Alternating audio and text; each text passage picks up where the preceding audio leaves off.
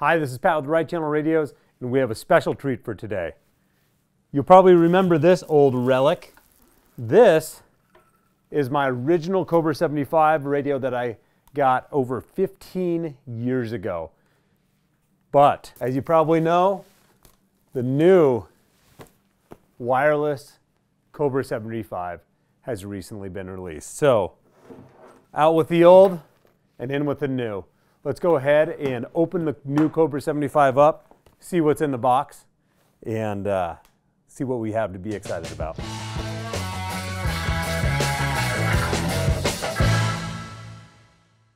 Cobra 75 all-road. Now this is a very unique radio. Keeping in pace with the old Cobra 75, it's an all-in-one handheld unit, so it's going to be ideal for vehicles that have, limited cab space. Think, Jeeps, UTVs, cars. Anybody who really wants to have a radio, but just doesn't have a lot of space to put a unit. You can easily hide the control box on this thing under the seat. But one real special thing about the new Cobra 75 is it's a wireless radio, meaning that the control box and the handset don't actually have to be connected. So they work between each other via Bluetooth. Let's open up, take a look at what's inside. So here we go. All right. Oh man, some of this new packaging. I'm gonna try not to wreck it. All right, there we go. Let's get it out of the box. Open this guy up. First thing, of course, on top is Cobra 75 all-road manual, quick start and installation guide. And oh yeah, this is just a nice big fold-out manual. And it looks like it's all in English on both sides, so there you go. You don't have to worry about a 300-page manual with 10 different languages. That's kind of nice. Here's the control box for the Cobra 75. And oh, it looks like it has a waterproof connection here. So this is the control box for the radio. On the back, you can see we have the connection for your PL259. And let's see under here. And yep, there is a spot for an external speaker as well. And it does have a little rubber cover. So one nice thing about this unit is this is a waterproof, IP66 rated waterproof unit, so it can get wet. Probably not the prettiest unboxing in the world.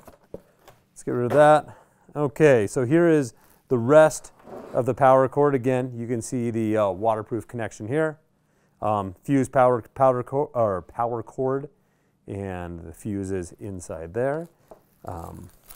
Here's a little parts bag with the microphone clip and some additional screws and additional fuse in there as well.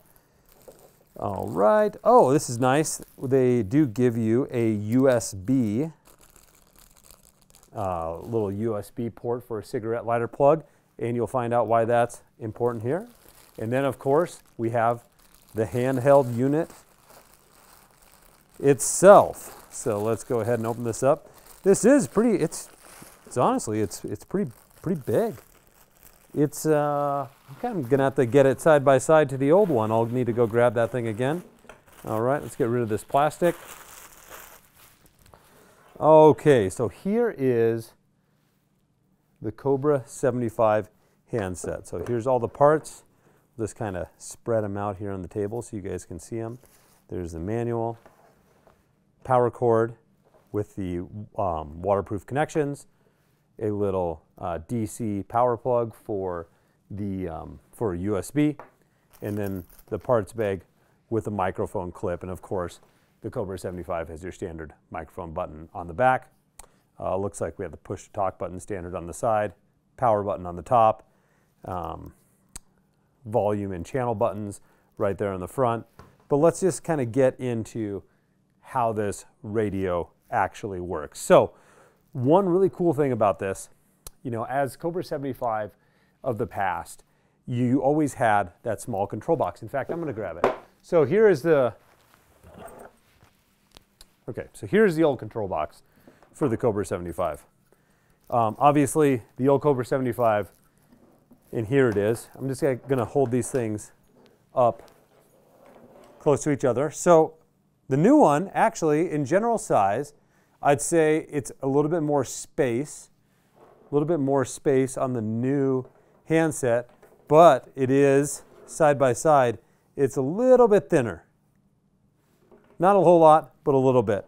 The nice thing about the new one is it has substantially more functions. And let's take a look. So old control box, of course, you would power it up, wire it up, and then the Cobra 75 handset would attach here just in this 5-pin microphone connection. Well, the new one, you can actually attach this unit because this communicates via Bluetooth to your handset. So this handset, the handset does need to be powered, but all it needs to be done is this handset just has a Bluetooth connection on it. So this hooks up via USB. If your new vehicle has a factory USB connection, you'll just be able to plug this in there, and then the handset of the radio will communicate to the remote box.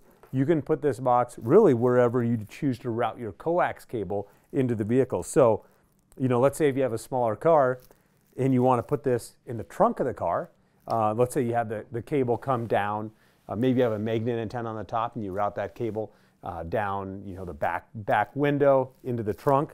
Well, that would be pretty handy, right? Then all you need to do is power this unit and you don't need to hook it up directly. However, you can hook it up directly. Under this here is, on the control box, is a USB. So if you do, let's say, put this under your driver's seat, you don't have a USB up there, well then you can put that in there, and it does have a nice secure connection. One really cool thing about the Cobra 75 is they design this in mind not only with off-road drivers, overlanders, but also UTV drivers, folks who it's a reality that water is probably going to get in the cab. So again, IP66 waterproof rated, and this is going to be an ideal radio for somebody who is maybe out there getting after it, getting in some river crossings, but still need to keep their CB comms up.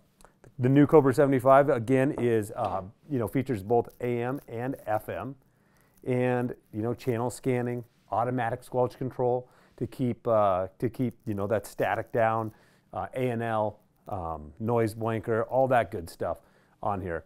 Let's go ahead and power the radio up and take a closer look. All right, you guys, I have the Cobra 75 handset powered up, and we are just going to go through the functions of it really quick.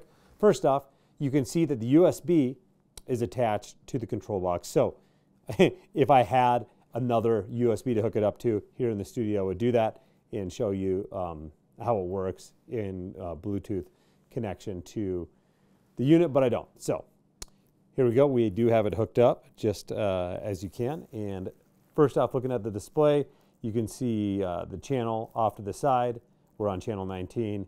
Bottom left-hand corner, you can see the frequency counter. You can see your RX and SWR meters on the front of the radio. And then you can see which mode you're in as well. Top right, you can see we're in AM. You can click the AM/FM button to move over to FM. And then we have our noise filters as well. Let's go back over to AM so we can use them all. So we have noise blanker and A&L, or both. Bottom left-hand corner, you can switch between CB function or weather function. You can also hold it down to lock the buttons on the radio if you don't want something to get bumped. Let's keep going. Okay, of course you have your channel buttons here in the middle. And then if you want to change the volume on the radio, you click volume and then use the two large buttons in the middle to change that. You have squelch and automatic squelch control here. So click it once on standard squelch. If you hold it down, you'll be able to adjust your automatic squelch, which is what I'm a big fan of. And so, okay, then you have automatic channels 9 and 19 for emergency channels. You can also hold it down for channel scanning. You can see how scan shows up at the bottom there as well. You have to hold it down to stop it, actually. memory channels, you would hold this down to set your memory channels, and then here is your menu. So hold this down to get in the menu, and here you can control Bluetooth for pairing the radio, your voice control, weather alerts scan, weather alert auto scan. You can set all that up. Display megahertz, that's that 5-digit frequency counter on the front. Auto power, whether you want your radio to power on. There is a power button on the very top of the radio as well, and of course your push to talk button off to the left hand side. Oh, I lost the menu. Let's get back in there. Here's your backlight control. So you can change that for the time of day. Use this escape key on the right hand side to go back to the menu. Can adjust your contrast on the display as well. I'm going to turn contrast down a little bit. For the sake of the video, I think it was making it a little hard to see there. Okay, let's go back to the menu. Ketone, audio routing. Okay, so audio routing is something you want to pay attention to. Let's hop in there. So you can have it, you can have audio come out of just a Bluetooth speaker here, just the external speaker, or both, which I think is a nice option. Okay, we have noise filter here, TX noise reduction. Let's go back. RX noise reduction, information about the radio, gives you your serial number, FCC ID, all that good stuff.